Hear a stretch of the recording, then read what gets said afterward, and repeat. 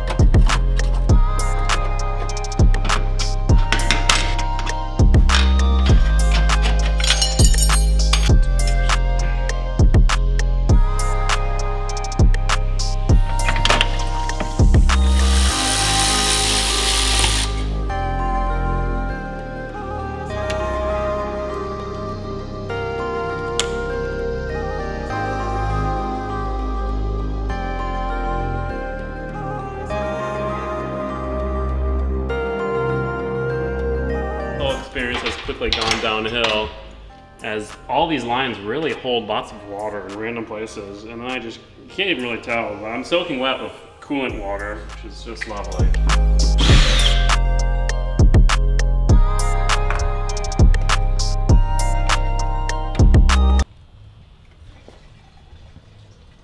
Thinking ahead this time.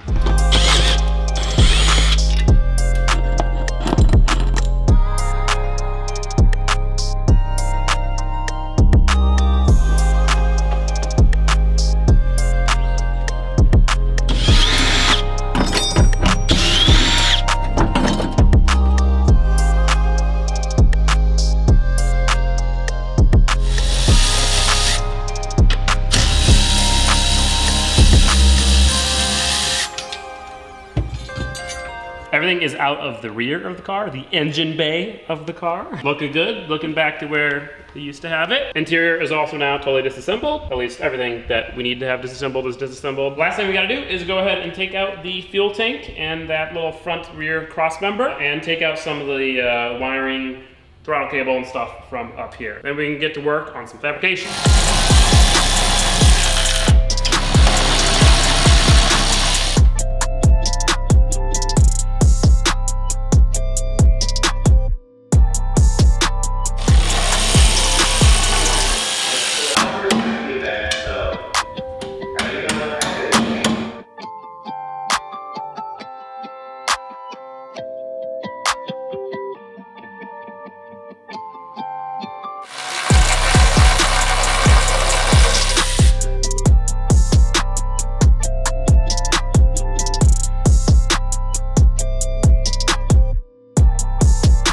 Gas tank and such is out now. We're keeping the suspension in just until a little bit later. This is all the brackets in the entire car. It's really actually not as much as I was thinking. A lot of it was welded to the car, so that's why it's not out here. But this is all the removable stuff that we're gonna have to paint. So we're gonna paint all of this.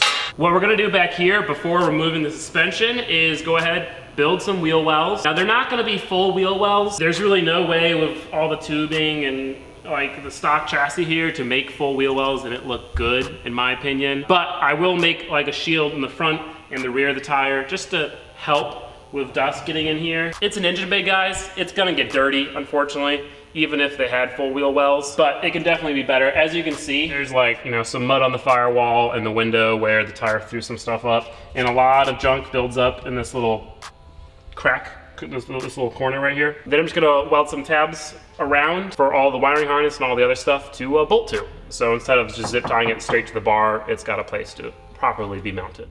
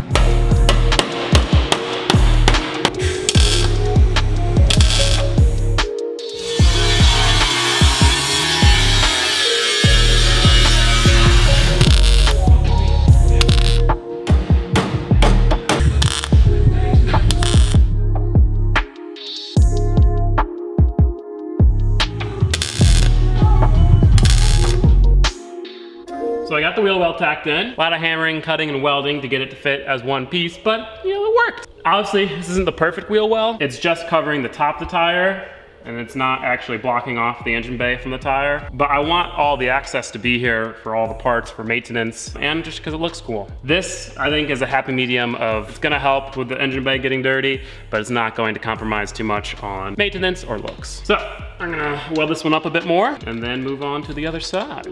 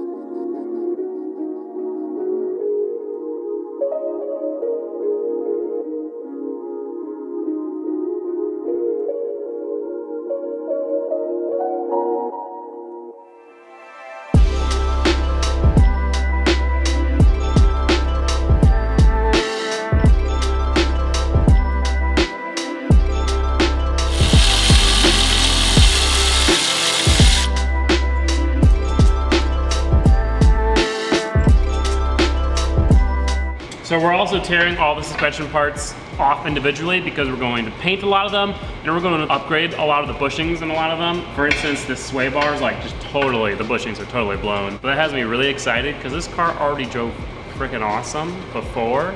And now with upgraded sway bar bushings, subframe control arm bushings, upgraded brakes, this thing's gonna be sweet. For now, we just gotta take the lower control arms off and then drop the subframe out.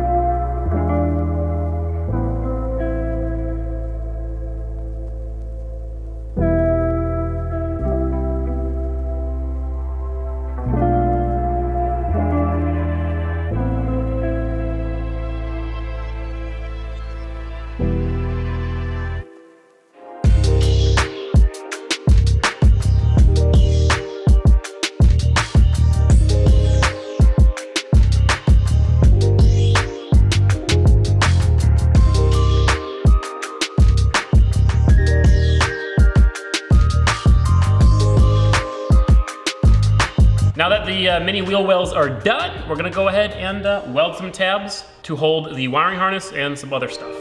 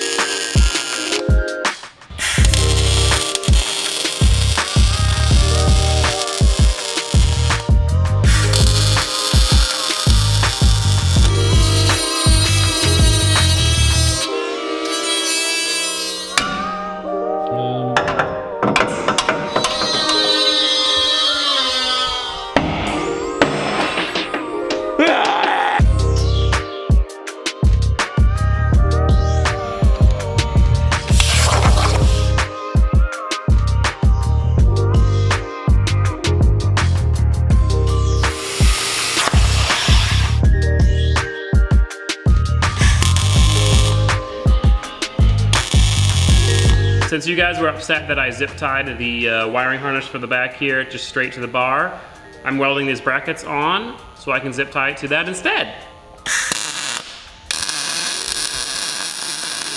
Now instead of the round piece of metal, it's a flat piece of metal. Heck yeah.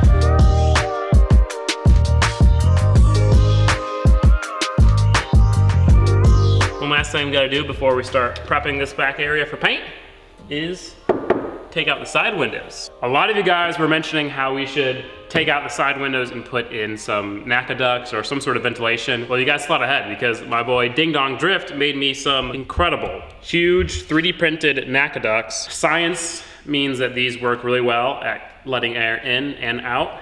So we're gonna put these side windows. Not exactly sure how we're gonna make it work because these things are really big. It would look better like this, but that's backwards. We'll figure something out, but either way, side windows have to go bye-bye. Nice, comes off just like Mitsubishi designed a sick sport.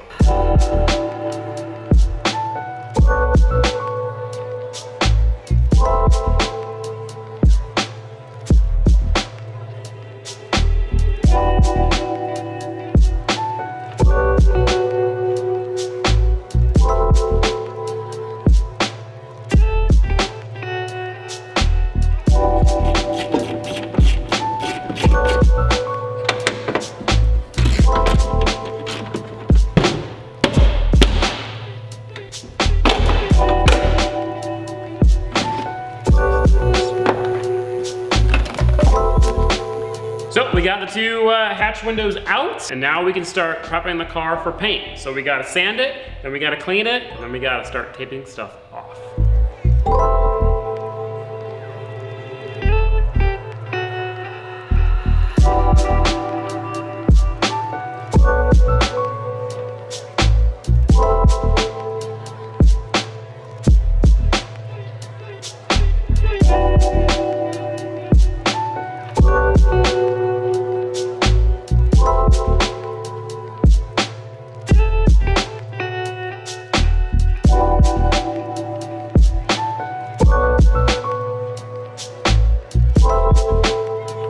Car is sanded and cleaned up. Wasn't necessarily the most fun thing to sand this entire back portion, but it's looking really, really good. Now we gotta tape it up. We're painting all the window frame, we're painting the inside, we're painting the cage. So really, we just gotta tape up the outside of the car and obviously the window.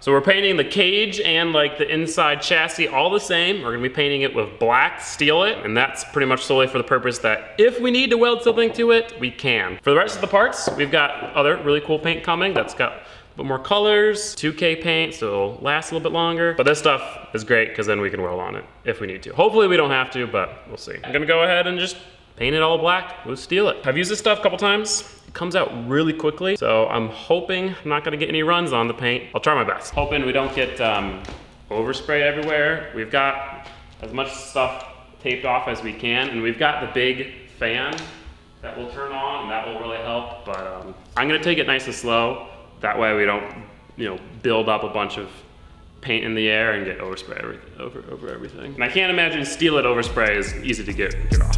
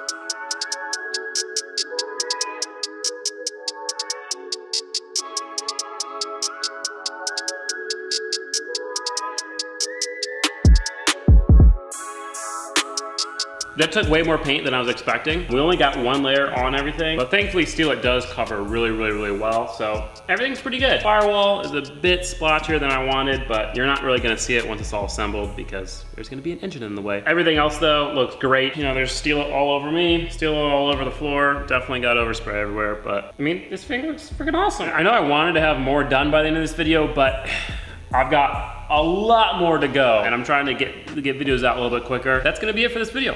In the next video, we are going to paint all the accessories. Come on over. So all of this metal stuff we're gonna paint. We're gonna take the bushings out of all the subframes, and control arms, and paint all of that. And then we're gonna start reassembling things. Also, I do wanna share with you guys, big news. Since we've gone through 2 used 4G63s in less than 1,000 miles, I'm biting the bullet, and I am having a fully built short block built for the Eclipse. It's not a used motor, it's freshly machined built, and that means that the giveaway is probably going to end before the car is done, but the car is still going to be finished, obviously, before it gets delivered to its new owner. The giveaway will close for entries. We'll finish the car, announce the winner, dial the car in, and then deliver it to the new owner. But I just wanted to share that this thing's getting a fully built motor, so that's pretty freaking awesome. Anyway, I'll see you guys in the next one. If you do want to watch it, you can click up there or check out the link in the description to Patreon. That really supports the channel, so thank you to anyone who does that. And yet again, if you do want to enter for your chance to win this mid-engine Eclipse, every $1 spent on PowerJDM.com gets you 1 entry. See you guys in the next one.